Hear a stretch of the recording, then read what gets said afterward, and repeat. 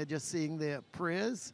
And let's have a look at the starting lineup for Queen's Royal College first. Afan is the man between the uprights. There's King, Lamsi, the midfielder. There's Karuth, the skipper. Mohammed, Nelson, Grandison, Tuckett, Gray, James, Franklin, and the coach, as we heard him earlier, Kenman Jones.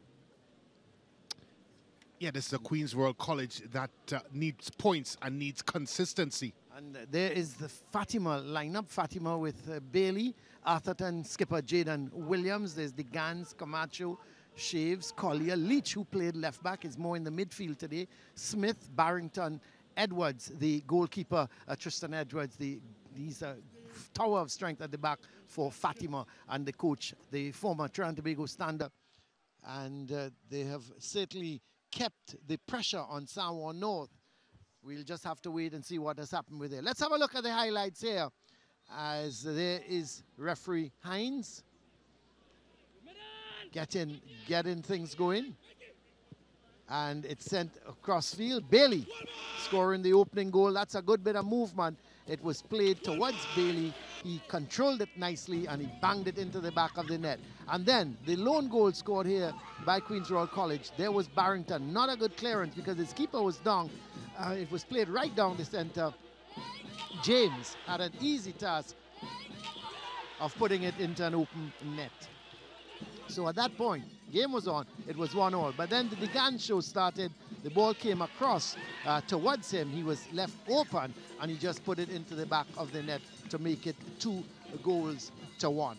And then it wasn't done there because Shaves got into the act. He took on the defenders, went past him. Then the goalkeeper came. He went past the keeper, and he slotted it into the back of the net. 3-1. Fatima leading at that point in time. We went into the second half, and it was more of the same. This time, Levi Smith bangs it into the back of the net. The ball played square to him from Christian Bailey, and he had the simple task of putting it into the back of the net. 4-1. Fatima leading at this point in time.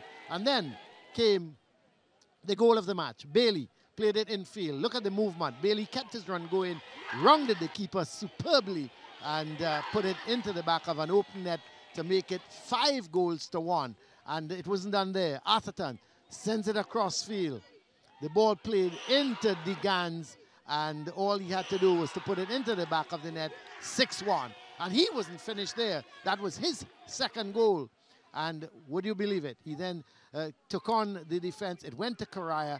Correa squared it back to the Vans, and he put it into the back of the net to make it 7-1.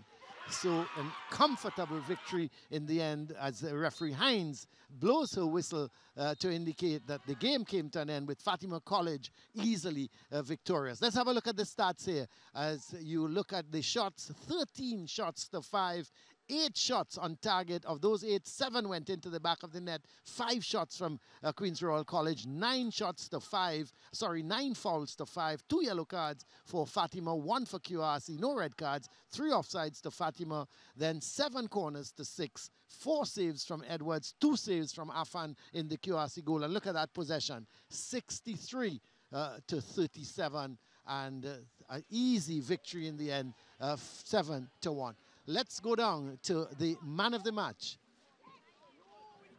Yes, and I am here with the man of the match, none other than Aidan Digans. Here's your trophy. Well deserved. Aidan, how does it feel to score a hat-trick in such a big game like this? Well, it feels very good. I always try to help out the team as much as I can, and today I was just scoring the hat-trick, so I'm very happy for that. Yeah, absolutely. Of course, man of the match is an individual award, but I think everybody here would see that you all are such a great team. How do you all have that team chemistry, the passing, the moves, the goals? What is it all down to? Well, we've all been playing together since Form 1, and during the preseason we worked very hard together, and even in the camp and stuff, there was a lot of chemistry since even before the season started, so yeah. Yeah, it definitely shows on the pitch, and of course, coming down to the end of the season as it advances, not to put pressure on you, but you are in a title race. What is the confidence in the camp? Well, we are very confident. We know that once we come out and execute what the coaches want us to execute and play our football, that we'll be successful, hopefully, by the end of the season. Definitely, and all the best going forward. And now through to Brent Sancho with the coaches.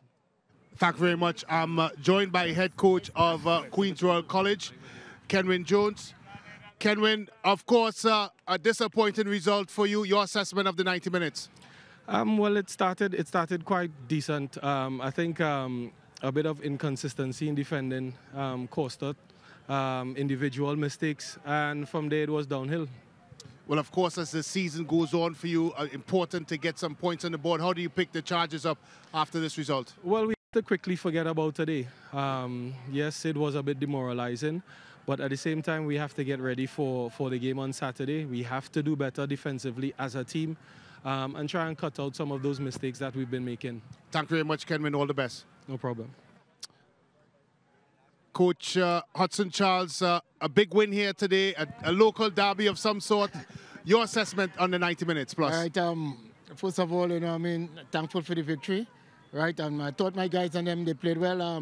We talked this before, that well, our aim is to win the league, and this is a hurdle we had was to cross, right? So, coaching staff understand it, the players understand it, and I think they came out and executed beautifully.